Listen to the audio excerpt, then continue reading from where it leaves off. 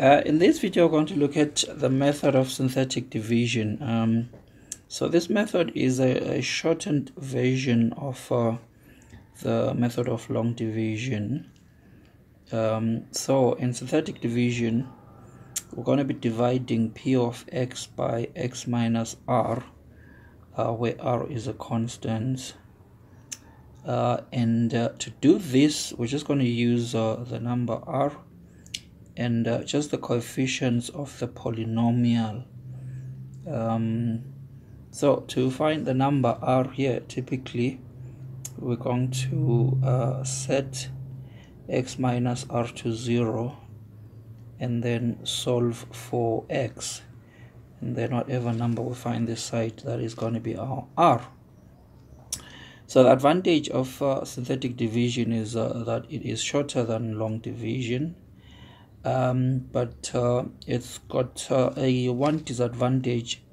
It's only applicable if the divisor is linear, so that must be x there. So get x squared minus r, then this method is not going to be applicable. So just like in the method of long division, we still need to arrange the dividend in descending powers of x, and we need to make sure that all the powers are represented. So here are some examples that we're going to do. Most of these examples are similar to the examples we did in our videos on the method of long division. So you can actually confirm from that video that we are getting the same answers. So okay, let's get started on with the first one. So in A, we have got x cubed minus 2x squared plus 4x plus 7, all divided by x plus 2. So the first thing we're going to do is to obtain r, we're going to set this equal to 0 and solve for x. So that means our r is going to be -2. Then we are going to arrange the coefficients of the dividend in descending order. So for x cubed, the coefficient is 1. For x squared, the coefficient is -2. For x, the coefficient is 4. And for x to the power 0, or the constant, coefficient is 7. Then what we're going to do is we are going to drop the first coefficient here down to this last line. We always do that. Then we multiply that coefficient by our r.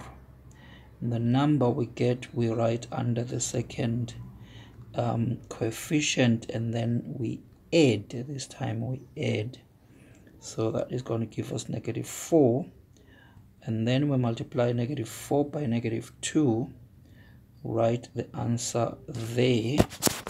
So that's going to be 8, and that is going to give us 12 when we add. Multiplying again is going to give us -24 here, and adding is going to give us 17. Now the last number in the last column is always equal to the remainder, so this one is our remainder there. Then these are the coefficients of the quotient. Now remember, the degree of our dividend is 3. The degree of our divisor is 1.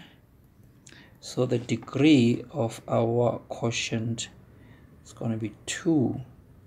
So the leading order term here is going to be 1 times x squared, then -4 times x, and then plus 12. And so that is going to be our remainder and quotient. Then in part B, we have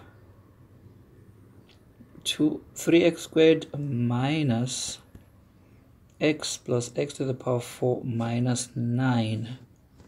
So 3x squared minus x plus 4. So 3x squared minus x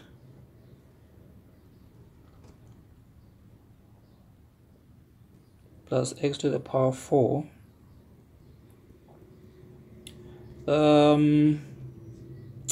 And then the last term is minus 9.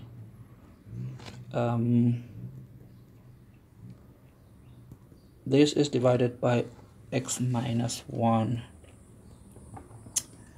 So first thing we're going to do again here is to arrange the numerator in descending powers of x. So this is 4th degree polynomial, and then x to the power 3 is not here, so we put a placeholder. Then x squared is here, x is here, and 9 is there. Okay, then to find r, we set x minus 1 to 0 and solve. So r is 1. We're going to write 1 here, and then the coefficients of our dividend will be 1, 0, 3, -1, and -9. We drop down the 1, we multiply by 1, we add, we multiply by 1, we add, we multiply by 1. It's going to be 3 multiplied by 1, so that's going to be -6. Again, the last one is always the remainder, so this is our remainder here. And then the first one is the coefficient of the leading order term for the quotient. This time we have got degree 4 minus 1, so our quotient is degree 3, so it's 1 times x cubed plus 1 times x squared plus 4 times x plus 3. So that is going to be our quotient. Next we have got c, but notice that in c the denominator is not linear. So that means in c the synthetic division method is not applicable. So method not applicable. Okay, we cannot use synthetic division for that one. So go on to, so that was c. D. So in D, let's see what we've got. Got 2x squared minus 5x cubed plus 2x to the power 4, 2x squared minus 5x cubed plus 2x to the power 4, all divided, minus 8, all divided by 2x plus 1. So minus 8 here, divided by 2x plus 1. Okay, there are two issues we need to sort out here. First one is arranging the numerator in descending powers of x. 4 is the highest power, followed by 3, then 2, after which 1 is missing, and then the last one is minus 8. Okay, and then the next issue is that in our framework here, the x in the divisor has got a coefficient of unity, but here the x is got a coefficient of 2. So these two here is giving us a bit of a bother. The way we are going to sort this out, we're going to factor out the 2. So then we're going to write this as 2x to the power 4 minus 5x cubed, 2x squared, 0x minus 8. Then this is now going to be x plus 1/2. Okay. Perform the division, then we're going to multiply through by the 1/2, just so that we still have exactly the same thing. So to obtain r, we set this to be equal to 0. We find that r is negative 1/2. So if we write negative 1/2 here, then the coefficients are going to be 2, negative 5, 2, 0, negative 8. Okay. So if we drop down the 2, multiply by negative 1/2 and add, so that's going to be negative 6 here, multiply by negative 1/2 and add, multiply by negative 1/2 and add, multiply by negative 1/2, now going to be 5/4. When you add these two, we're going to get negative 27/4. We are not going to rush into concluding that this is the remainder yet, because remember we still have this 1/2 outside. So what this thing is telling us is that we are going to have 1/2 into the quotient we have inside the bracket is going to be 2x to the power 3. So remember, the dividend is power 4, the divisor is power 1, so that's going to be the case, minus 6x squared plus 5x minus 5/2. Then this is going to be minus 27/4, all divided by x plus 1/2. Okay, so that's what's happening inside the square brackets. Then multiplying through by the 1/2, it's going to give us x cubed minus 3x plus 5/2 of x minus 5/4. And then this is going to be minus 27/4 divided by 2x plus 1. So that means our remainder, is minus 27/4, and this is our quotient. All right. Okay, so now we're going to give you a moment to have a go at E and F. I'm going to have a go at E and F. If you pause the video, work through these, then when you continue the video, you can compare with our solutions.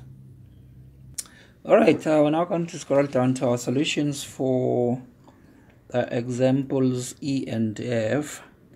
So we hope these videos are useful. Please do not forget to subscribe to support our channel.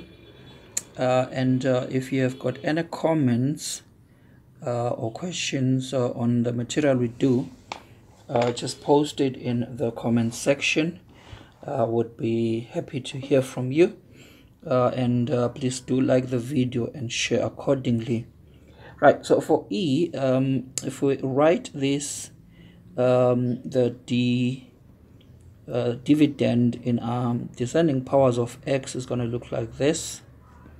Then if we take the denominator and equate it to 0 and solve, we find that x is 2. So that's going to be our r. These are our coefficients.